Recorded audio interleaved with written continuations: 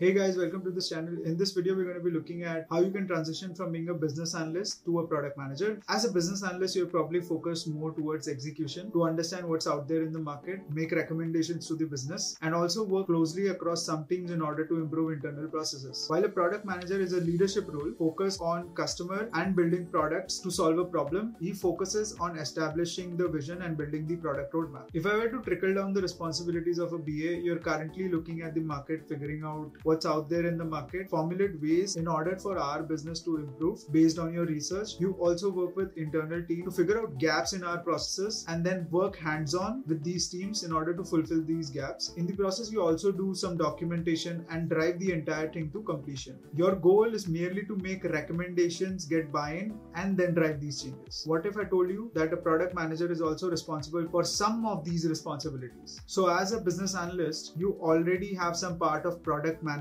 in you, but there are certain gaps that we can address and fulfill in order to make you confident when applying for product management job. Basically, you need to upskill in tech, communication skills, PM fundamentals, and build a proper product mindset in order to help you in product management interview and during your job as a product manager. So I've made a list of 6 things that can help you fulfill these gaps. So let's get started. Just a quick reminder to subscribe to this channel for the best product management content. I'm very actively available across Instagram and YouTube. So you can either add a comment or directly DM me on Instagram. I'll be more than happy to resolve any of your questions. Alright, let's get started. So number 1, learning tech fundamentals. There are 5 things you need to learn very well. What are APIs and SDKs? How a software architecture looks like. So what is front-end, back-end, database? What is SQL and how to run queries? As a BA, you may have some knowledge given you might have created certain dashboards in the past. Number 4, Agile Development Process. So what happens once the requirements are handed over to the tech team? The requirement comes in, there is a discussion in order to figure out if the requirement makes sense. Once the requirement is accepted, the development begins. After development, there is a post-development testing. Then the change is deployed on staging. Then there is a user acceptance testing, and then the change goes out on production. You need to be aware about what product manager does on each of these stages. And finally, building user funnels and learning some tools. If you want to know each of these in detail, there is a link to the video in the description. Number 2, start learning PM fundamentals. You need to be very clear about what a vision is,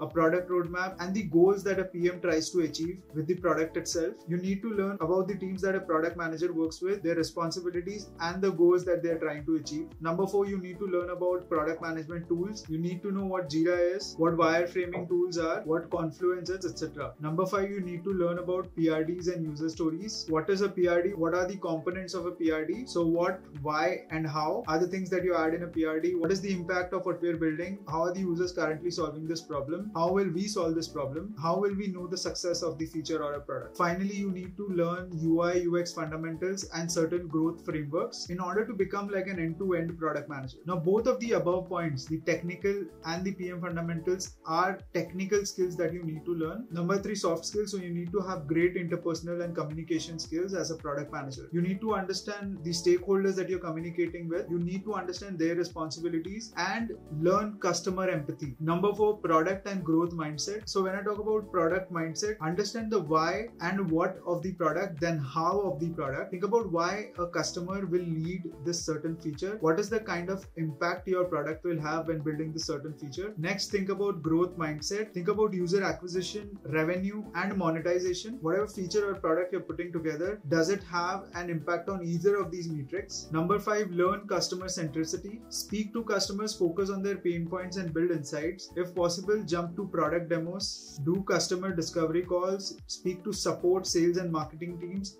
to gather feedback on the product. And number 6, finally, help your product manager. Take basic things off of a product manager's plate, help them with PRDs, customer research, and getting insights from dashboard. This will not only help you scale as a product manager, but also give some confidence to either the PM leadership or a product manager that you are geared to take certain responsibilities in absence of a product manager. Now, once you have these skills figured out, what are the things that you should do in order to transition into product management? Number 1, ensure that you have all the relevant skills as a part of your resume. So market research, requirement gathering, streamlining internal processes, collaborating with stakeholders, fulfilling gaps in businesses and product, documenting and implementing changes. These are all the responsibilities of a BA that you already have. So ensure that you mention all of these in your resume, because a lot of these things a PM is also responsible for. Number 2, start by asking for an internal transition instead of finding a job outside. A lot of transitions into product management also happen internally.